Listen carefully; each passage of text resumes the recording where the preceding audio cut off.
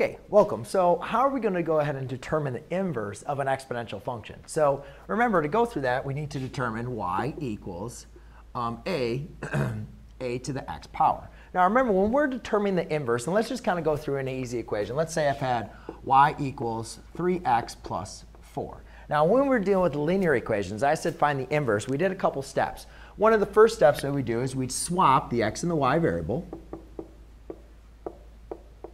And then what we do is now we'd solve for y. So to do that, you'd subtract 4 on both sides. So you had x minus 4 equals 3y. Then you do divide by 3. So my inverse was y equals x minus 4 divided by 3. And a lot of times, we talk about the function and its inverse.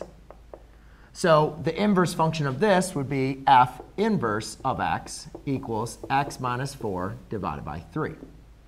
All right.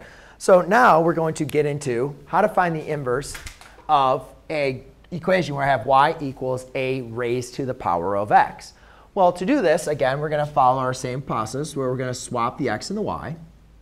And now we need to solve for y. And that's where it comes into our issue is, how are we going to solve for a variable when it's up as in the exponent? So what we do is when we're talking about the inverse of an exponential, we talk about it as the logarithmic equation. And what that represents is we can write this as our inverse function of y equals log base a of x.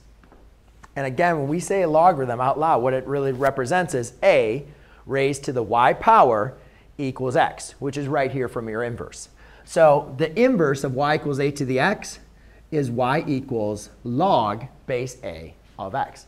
So there you go, ladies and gentlemen. That is how you determine the inverse of an exponential equation. Thanks.